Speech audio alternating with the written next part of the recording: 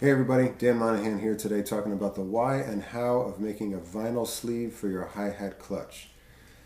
So fasten your seatbelts, you know what I'm saying? Two reasons why. The immediate short-term reason is it eliminates the noise of having metal on metal. So if you're doing any recording or you're playing quiet gigs, playing ballads or whatever, you definitely want to eliminate that. The long-term reason is this metal that the clutch is made out of is much harder than the metal that your cymbal is made out of. And because of that, as the cymbal wiggles around on there over the years and decades, eventually the threads on here can saw a keyhole or an ellipsis into the top of the cymbal. And that is evidenced by thousands of vintage cymbals like this. This is an old A, and you can see here that the top hole has been keyholed. And that is that's from the hi-hat clutch, and this was repaired at some point. Somebody soldered a washer onto the underside to salvage the cymbal, but the damage is done, and that is not ideal. And it's a shame because that is entirely preventable, and for almost no time or money. All you need is a roll of cheap electrical tape. Do not buy the $3 individually packaged roll of electrical tape. That stuff is designed to remain pliable in like extreme temperature conditions. So if you're doing some wiring, like in an attic, that's what you want. The cheap stuff is actually harder and more plasticky, more like a cymbal sleeve. And so that is actually ideal for this application. And I know that because I have no life.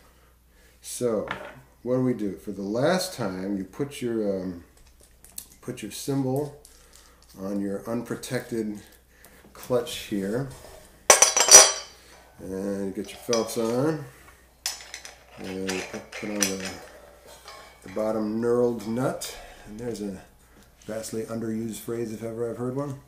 And you move down the middle knurled nut for the tension adjustment on the felts to adjust how hard that clamps down on there.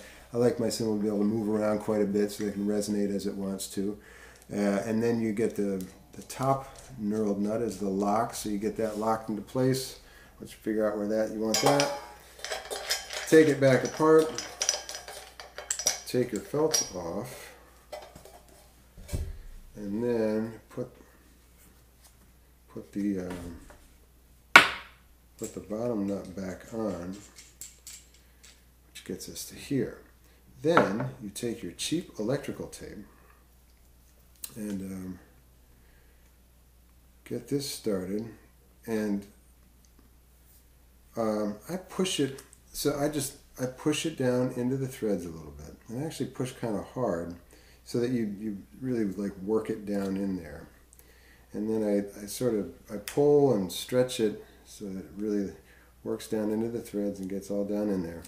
And then I go around, I don't know, 2, maybe 3 times. You don't want to go around too many times though, because very quickly you can make a sleeve that's so fat that it's going to be really hard to get the felts back over it. So after you've gone around like 2 or 3 times, that should be plenty.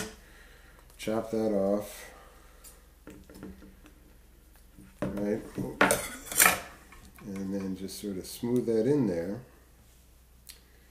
and then you're done. Now you have a vinyl sleeve on there. So when you put your felts back on,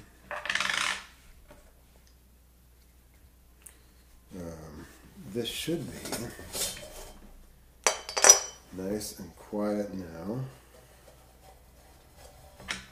Nice and quiet and safe. Yeah, like so.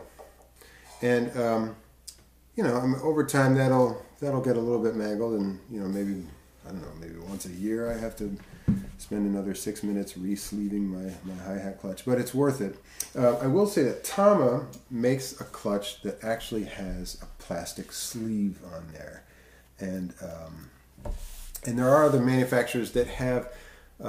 This is ideal. There are other manufacturers that have an unthreaded portion, but it's still metal on metal. It's still like that doesn't solve the noise problem. So the sleeve is really what you want. So there you have it. I hope that helps. If you have any questions or comments, you can leave them below. You can also shoot me an email at danmonahandrums@gmail.com. And otherwise, happy sleeving. Thanks for watching. We'll see you next time.